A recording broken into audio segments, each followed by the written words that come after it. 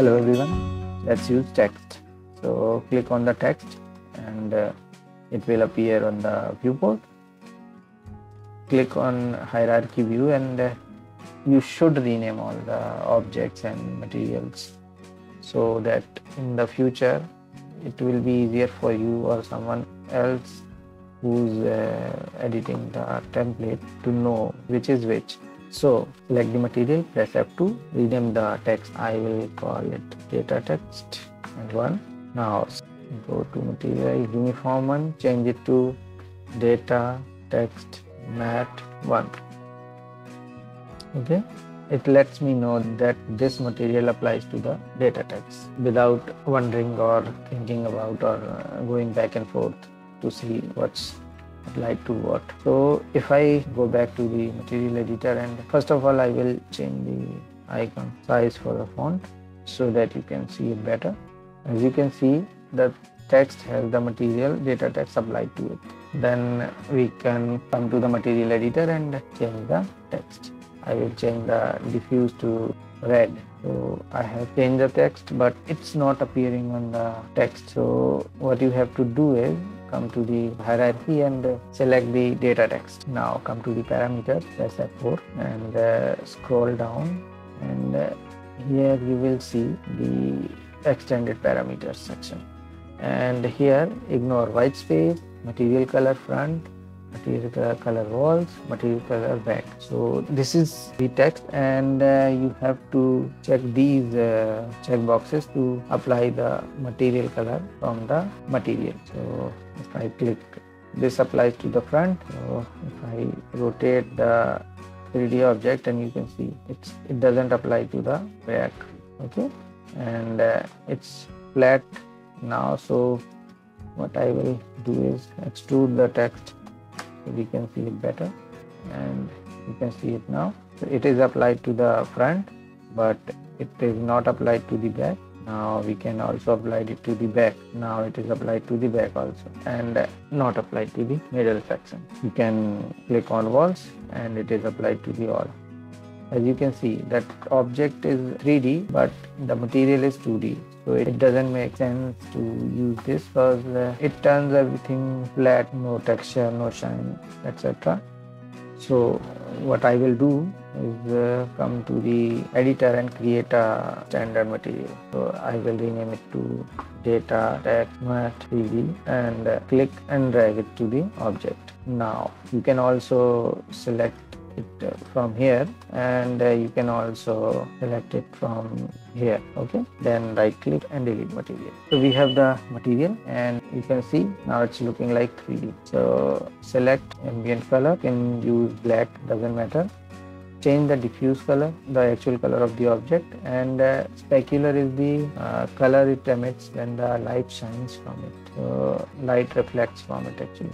So it will be lighter red and diffuse will be darker. So if you rotate it, and you can see what it's doing. Now if I come back to the text and come to the bottom and uncheck the front, you will see that the texture has applied to the object, but it is not applied to the front of the text. This is because if you don't select the extended parameters, the color is applied to the internals of the text editor. So if you select the text and change the color to yellow and 3D its color to green, and you can also change the background color to okay, press OK. Now you can see, so it is affecting the back or highlight color, which is blue, and we have applied the red material to it, so it's creating the gradient of blue to red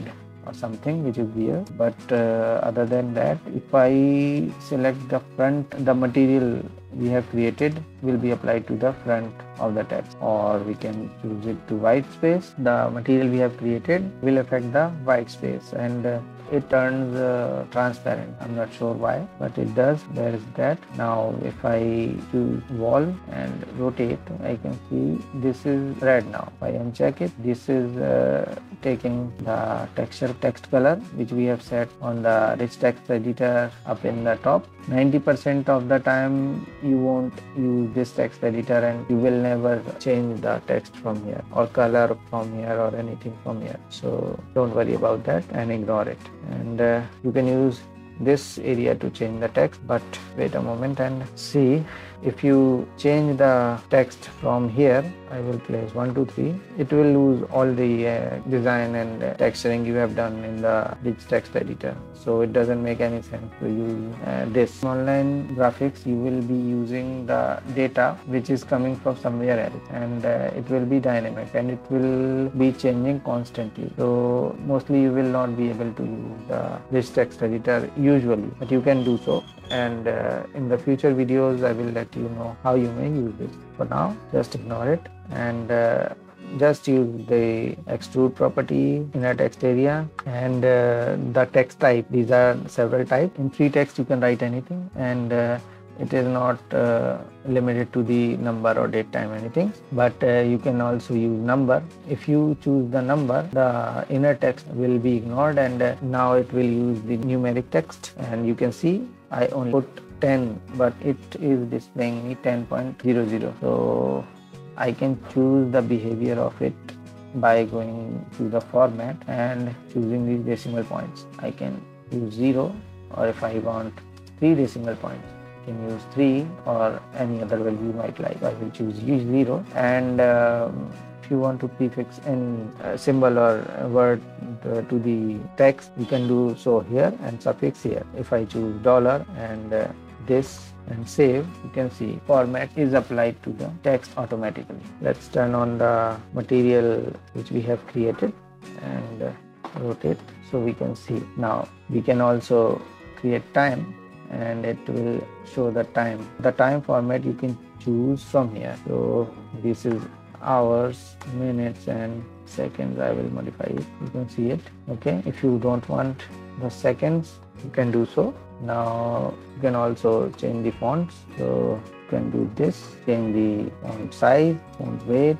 if font has one, the italic, underline, tracking. Tracking is the gap between the characters of your text. And these are stopwatch and countdown, and we will discuss it later. So if I go back to free and change the text, so hello world, and also reduce the size, so we can see now the tracking is the space between the characters actually. So we can change this, and if we have a multiple line text like this, now the line spacing is the space between each line. So you can increase or decrease it. Align the text. If you are using language like Arabic or anything like that, you can use right to left. For this, it will start writing from right to left. So mostly in English and Hindi, we will use left to right. Okay. Now it's the alignment. So it's left aligned. Now it's right aligned. You can see, and it's centered. Center and vertical alignment is same. Top, bottom, and center. Okay. Now bounded text is something like you can bound this text to only appear on the selected area and do not bleed out. So if I turn on the bounded box, it will disappear and show bounded rectangle. So our bounded box is this, and text is very large. That's why it is trimmed out, because we have selected the action on overflow is trim. If we increase the bounded width and bounded box height, you can see the text is starting to appear. Now what if we have more text and the bounded box is very small like this? So what we can do is change the accent to fit. Now it will fit all the text in the selected bounded area. So if I come here and add some extra text here, you can see the text, but if I add more lines, it still disappeared. So we can use proportional fit and all the text we have used will appear, and that font size will change and reduce, and if we have less text it will increase as well. And there are many things. There is text animation and other important stuff. Well, that's it for now, and I think this video is going very long, so I will stop here, and I will continue in next video. So please subscribe, and thank you.